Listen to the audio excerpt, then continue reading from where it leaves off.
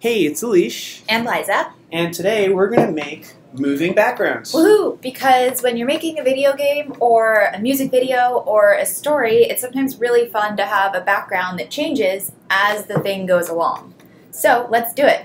Cool. So let's make a tree go from the right to the left side of the screen. Okay, so let's grab our tree to start with. And then we're going to want to move it across the screen. So let's first tap Add a New Rule. And then we want this to start when the play button is tapped, because it's the beginning of the project. So when the play button is tapped, and then the first thing is to set the tree on the right side by getting a movement block that's red called Set Position and dragging it in. And this will set the tree on the right side of the screen. Okay, so let's set position to all the way on the right, which is 1,000 because the iPad on the far right is 1,000 and on the far left is 0.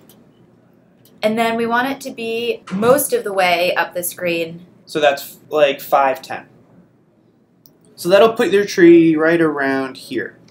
And then we want to move it across the screen as if we were passing by it. So to move left and right, which button do we need? Let's use change X by. So since we want him to go left, let's set it to -1000. So it goes all the way left across the screen.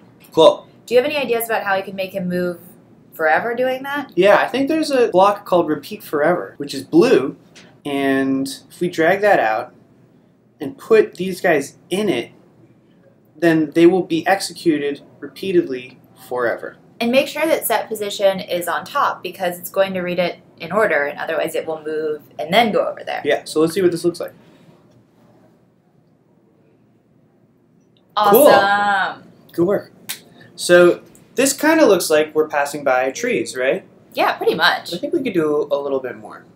How about we add more trees? Let's add more trees. So go to Edit, and then tap on the plus symbol and drag out another tree. And what if we wanted to do the same thing as the last tree? What if we could use an ability so we don't have to repeat the same code a million times? That's a great idea. Let's do that. So tap on your original tree. So tap on the rule you've been working on, not a new rule.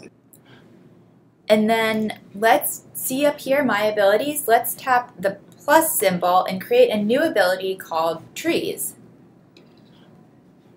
And then drag that out and tap on the pencil and drag your Repeat Forever block from the upper left side inside this tree block. And what this means is it will save whatever's inside of it, and anytime you use this ability called Trees, it will contain this code. So you can use it a bunch of times in a row or on different characters, and it will be the same every time. Right, so this is now what you made earlier. So if you pulled this out, it's there. So cool. So why don't we go to this other tree and add a new rule. When the play button is tapped, all we gotta do is add trees. Nice. So let's see what that looks like. And doesn't look any different, does it? Do you know why? There's only one tree. Where did the other one go? It's exactly on top of that first tree because they're doing the same thing at the same time in the same place. Ah! So we need to make a little edit. So what if we hacked it a little bit and we had them leave at different times? So one tree left and then a little while later the other tree left.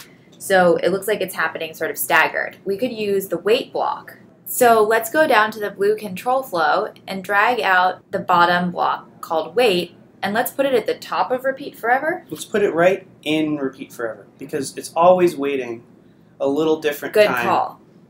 So right above set position we should wait. And you were saying you thought... So if we had the wait block have just like some number, like 500, they would both wait 500 it wouldn't and really move. solve our problem. Yeah, they'd still be on top of each other. What we're going to do instead is use this thing called random, which means that the number is going to be different every time. And it's going to be different for the different trees. That way, they'll show up and move across the screen at different times. So let's make this, what do you want to do? Like between 0 and like 5,000? Okay, cool. So that's between 0 and 5 seconds. Okay, cool. Let's check that out. Okay, so this is a little weird, right? I mean, it's like, doesn't really look like it's working, but I think we're actually one step closer. Yeah, I think what would help is if we made the trees become invisible when they weren't going across the screen. Good idea. So in the very beginning, do we want that tree to be like stuck there in the middle like that? No, let's set him invisible. Whoa, hold on.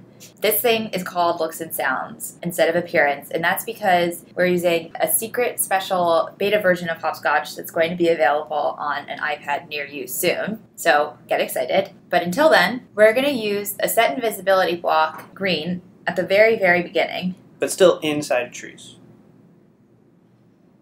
So we're going to set the tree to be invisible By 100, so he's completely invisible. Yeah, remember that with set invisibility, 0 means not invisible, and 100 means fully invisible. So we want him to be very invisible at the beginning, but then to pop up once he's moving. So let's do another set invisibility block right after he sets position. Right, so this means we don't see anything yet, and then it waits until it's ready to be over here, and then once it's over here, it becomes visible by full 0. And then it's going to move across. Yeah, and then let's set one last one. After it goes across the screen, let's set it to be invisible again. So you don't see it when it's just hanging out on the left side. And this means that when it's waiting, it's not waiting like visible. Yeah. Cool. Let's check that out. All right. 2 Nice. trees. Awesome. It's kind of fun. You don't know what's going to pop up. Yeah, and what's great about this also is that much like nature, they're randomly separated from one another. Okay, cool. So that's cool, but it still looks a little weird to be like trees moving in a white background. Like, is this the Matrix? Or so why don't we make a background? I know how to make a background. Okay. Let's get Frog because he's wearing this little hat and he looks like a painter. Okay. And let's get him to draw a blue sky. Okay. So we're going to add a new rule when the play button is tapped, and then we draw a background in our drawing menu with the purple Leave a Trail block. So drag out the Leave a Trail block, and then choose the light blue since it's a beautiful sunny day, and then we're going to make a background by making one really big, gigantic dot. Yeah. And so any width bigger than 3,000 is going to be covering the entirety of the screen. And so you could move forward 300, but if you only move forward once, the size of that dot alone would cover the screen. Cool. What else should we add? Let's add a sun. Okay. So let's add the sun like kind of below the middle of the screen. And so that to put something somewhere, we set position. And let's set it so if it's in the middle to be like X500. Okay. And then Y, let's do like kind of lower screen, so like 250. Okay, good idea. And now, much like that blue sky, we're going to make a dot, but it's not going to be huge. It's only going to be... First, let's make it yellow. And then let's make the width like... Like 300. 300? Okay, cool. And because it's a dot, we only move 1. So now let's make the grass.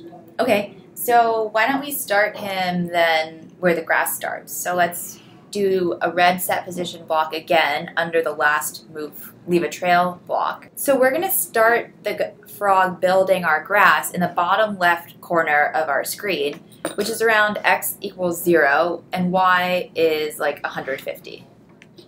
And then he's going to move forward, leaving a trail to make the grass. And in this case, we want the grass to be green, obviously. It's healthy grass. And we want it to be a little bit tall and all the way across the screen. So let's set it to 300 because he hasn't mowed it recently. And then let's move forward the length of the iPad or... Plus a little more. A little more? So like 1,200? Okay. So if you'd only done 1,000, it might be a little curved at the end. He's not falling off the edge of the world. Oh, you know what? Let's make a few changes now. Okay, why don't we make him move a little faster because it all happens kind of slowly. Okay. So we can use set speed and put it at the very top above the first leave a trail block. And the natural speed of Frog or any other Hopscotch character is 400. Right. So let's set it to a lot of 9s, like 9 bajillion, so he goes really quickly. Super quickly. And let's make him invisible so that we don't see what's making the background, we just see the background. Sorry, Frog. Set invisibility to 100. You are the man behind the scenes. That's an important job, by the way. Nice. Oh, beautiful. Okay, so this looks cool, but I have one other idea that's going to give this a whole other dimension. Yeah? And it's going to be the background trees. Cool. So we're going to make trees in the background, and they're going to be smaller, right? And slower. And slower. So pull out a tree and add a new rule when the play button is tapped. So now let's add a new ability. Oh, it's kind of like trees, except we're going to want to make them slower and smaller. Right, so let's call them background trees. Drag that out and open it up by tapping on that little button next to the title. So we want to do basically the same thing we already did, which was start at the right, move left, start at the right forever and ever, and then be invisible all the time except when you're moving across the screen. Why don't you pause here and see if you remember how to do that, and set up the code for this guy to start at the right, move left, and be invisible all the time when he's not moving. Okay, let's see if you got it. Okay, so it's pretty much the same as those foreground trees. We repeat forever, and what we're repeating forever is that we're starting over here. At the right. So that's set position, but it's a little different now. It's going to be X's of 1,000, which is on the very right end, but we're going to make Y a little higher than before because these are smaller trees. So let's make it 425. Cool. Then we're going to change X, which means move left, all the way across the screen. So that's negative 1,000. And then, if you remember, we want to be invisible all of the time except when we're moving. So we're going to add 3 set invisibility blocks. The first one goes at the very beginning. Cool. So above the repeat forever. Okay. And set invisibility to 100, so he's gone. And then we're going to add another set invisibility right before he goes left so that he's visible again. So set invisibility to 0. And then we add the last one after he's crossed the screen, is on the far left, and set invisibility back to 100 so he's invisible. Cool. Okay, so if we want a lot of trees to do this background thing, we're going to have to do that thing we did last time about weighting randomly, right? Oh, good idea. So the weight button is blue, it's control flow. Drag that out so it's under the repeat forever block but over the set position. And because these are slower, let's have them set a random wait time from 0 to like a little bit longer than the last time, which was 5,000 milliseconds. So let's do 6,000 this time, so they come out a little bit slowly each time. Cool. And the most important part is because this is the background, these trees are going to be smaller, right? Mm-hmm. So let's set size, which is a new block. I haven't used that one before. What does it do? So when you grow or shrink, you're making it some percent bigger or smaller than it was before. But set size is always relative to the universal size of the object. Oh, nice. So in this case, we want them to be smaller. So if their initial size is 100, they're 100% their regular size. Let's set it to 50, so they're half as big. Cool. Okay. So set size to 50, and then we also want to change the speed, right? If it's in the background. So let's set speed to, well, their natural speed of Frog or any other hopscotch character, this tree, is 400. Mm-hmm. So let's set it to like 200 so that it moves slower. And make sure your set speed is under set size but above repeat forever. Otherwise, it's going to increasingly go faster and faster and faster. Okay, so this should be just about everything, right? Okay, so check your code and make sure it lines up with ours. And if you did it on your own, high five. If you did it with us, high five too. And now, before even checking it out, why don't we give another tree this code? Add new rule. Background trees. Let's see what happens. Let's check it out. Oops. Whoa, it's kind of crazy with that. The small tree is in front of Yeah, we missed one big block, tree. right? We should probably send it to the back so it's really far away. Good idea. Do you know how to send it to the back? Yeah, let's use the send to back block and send it to the back, and let's do that just at the beginning right after it's invisible. Cool. Whoa. Cool. Kind of looks like we're on a train driving by the forest or on a safari. And now you can add like many more trees, and it'll look like a whole forest, and you'll see that the ones in back move slower and are smaller.